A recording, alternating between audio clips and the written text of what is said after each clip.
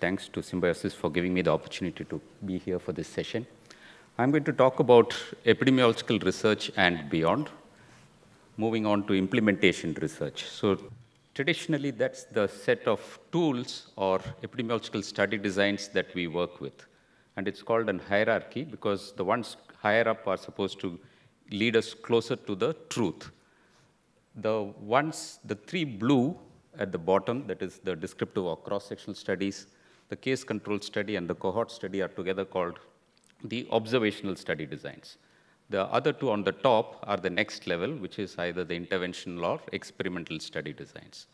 Traditionally, these set of tools are what, as practitioners, we start off with the ones at the bottom, and then once you start getting comfortable, you can then start proceeding to do the ones at the top. They give us an idea of the cause and effect or exposure and outcome or disease with greater clarity. And once these study designs are done, typically you get to know what's the disease burden. Then we get to know what's the determinants or the etiology of the various diseases. And typically what happens after once we have learned this, so this is for like the equivalent in an individual is where you make the diagnosis and then you start the treatment or the management. For a community, this sort of helps us make a community diagnosis. And traditionally, once the community diagnosis is made, we normally go off into implementing or intervening with appropriate public health level interventions. And usually what happens is that is done without too much science behind it.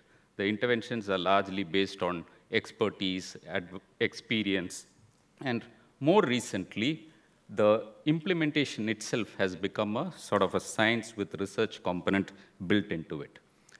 And that is because once the implementation is done, we see that what is already known is actually doesn't benefit most people. So I have a slide here which shows, I've taken the example of a few conditions in obstetrics and pediatrics or maternal and child health to show if you look at the various bars that's across the continuum from conception till about a few years into childhood, both for the mother as well as for the child, you will see that none of those bars are reaching up to the 100%.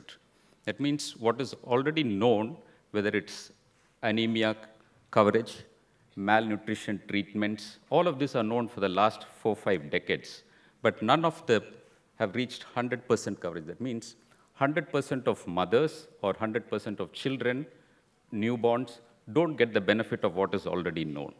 And therefore, these are what are called implementation gaps. That means we know what to do.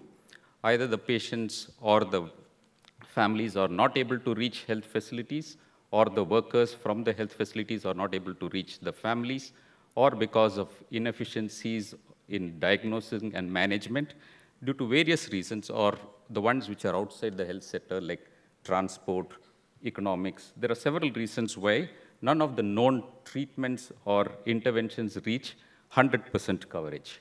And therefore, to take care of these implementation gaps, we say we may know what to do, but not always on a large scale. And therefore, there's this new field of how to work from beyond epidemiological research into implementation research, which is basically the scientific study of the processes used in the implementation of initiatives, but taking care of the context. So whether it's urban or rural or tribal or North India or South India or different states, or sometimes even within the same state across different regions of a state, context is very important. And typically what is done in implementation research are these 3 steps. First is to understand the barriers and facilitators to why known treatments are not reaching 100% coverage, and then to improve the implementation through various steps. I'll give an example of how we did that. And what is to be noted also is sometimes there's a mix of terminologies of operational research and implementation research. I try and differentiate between those two by saying it depends on who the users are. If the users are those who are working in health facilities, that's either health centers or hospitals, then it's preferable to use the word operational research. But if it's beyond health facilities and including communities, and the beneficiaries are program managers, then we use the word implementation research. So we took a problem of those who are from the obstetrics or neonatology and pediatrics will be familiar. There's this treatment called kangaroo mother care, which is basically holding on to the babies skin to skin for prolonged periods so that the babies who are born low birth weight, especially preterm low birth weight babies, maybe entire set below 2,500 grams, but especially the ones who are less than 2,000 grams, benefit from this type of care. And as you can guess, the name we copied from kangaroos, which traditionally hold on to their joeys, which are always born preterm. And of course, now it doesn't have to be kangaroo mother care.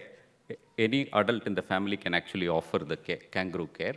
And what did we set out to do? For our project, we actually set out to say, we will improve kangaroo mother care coverage. It's so simple an intervention. We set a target of reaching greater than 80% coverage from the existing baseline coverage rate of less than 5% in one district in Karnataka. The research phase, actually two phases. The first one is what is called formative research phase, where we say we want to learn what's the ground realities of why this is not happening. So we identified barriers and facilitators, identify who are the stakeholders we work with, and then co-design an implementation plan that is with the families as well as the healthcare providers. And then once we have learned that in the first year, go on to implement it in the second year in phases, because it was not possible to do across the entire district at the start itself. We started with a small set of the health facilities in one part of the taluk of the district. And we didn't start with both the public and the private sector initially. We started with the public sector and then moved on to the private sector.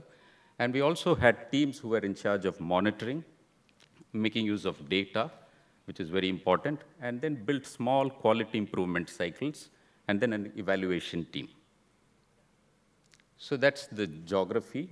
One district in northern part of Karnataka called Koppal district, where usually the health indicators are worse off than where we all work in Bangalore, which is in the southernmost district in Karnataka.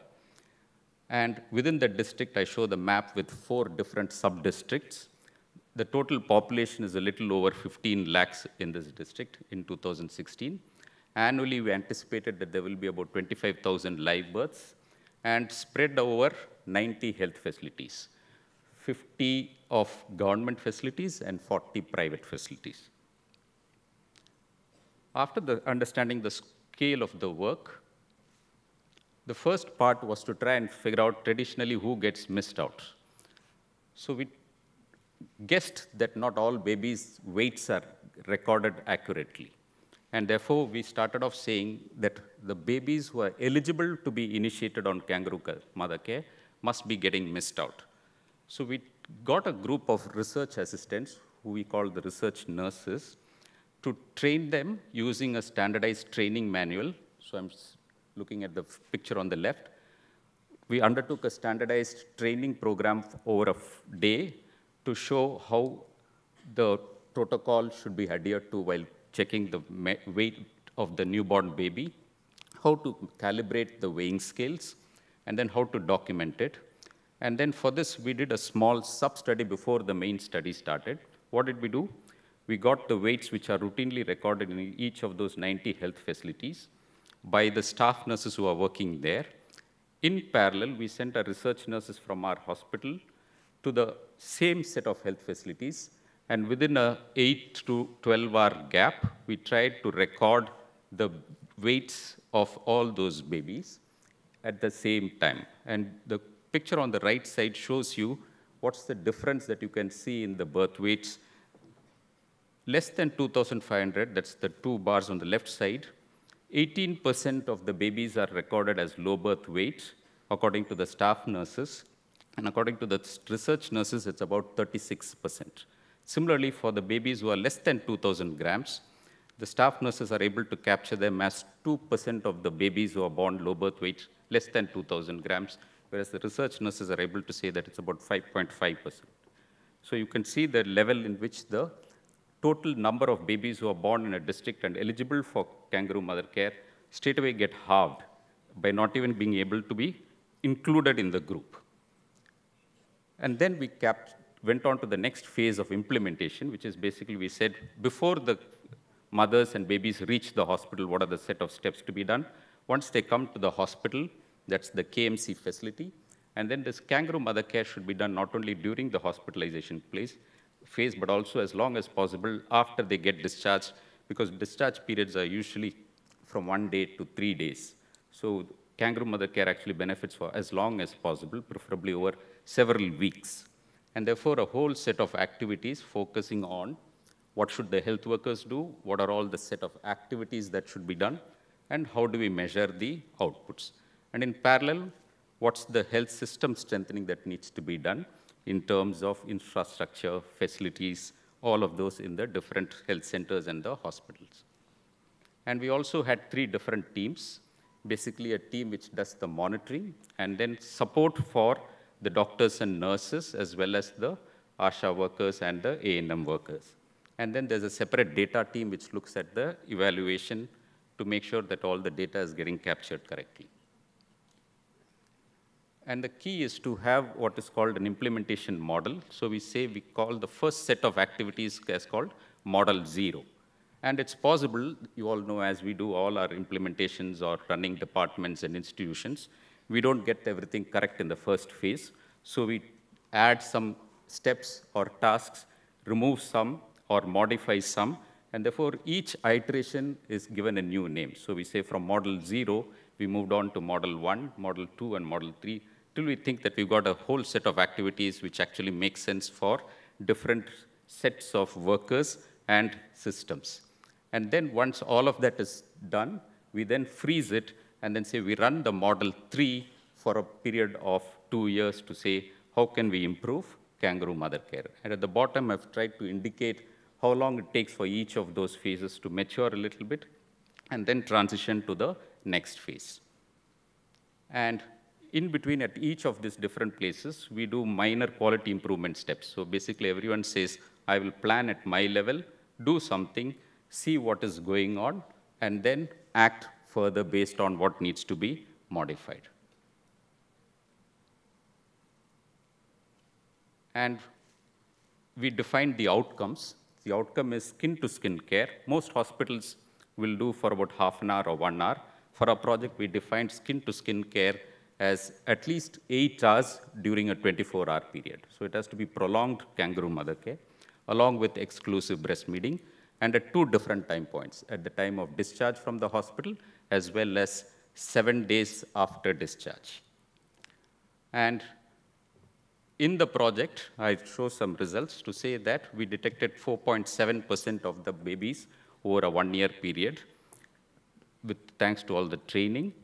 And I'll quickly jump to the results to say that you can see that from about 4% of babies in the project area at baseline, that's the left extreme bars, who were initiated on kangaroo mother care before the project started, we managed to get 87% of the babies less than 2,000 grams initiated on kangaroo mother care. So that means soon after birth. And whatever the duration of the hospitalization, 85% of the babies continued at least some kangaroo mother care. That means anywhere between 1 to 8 hours.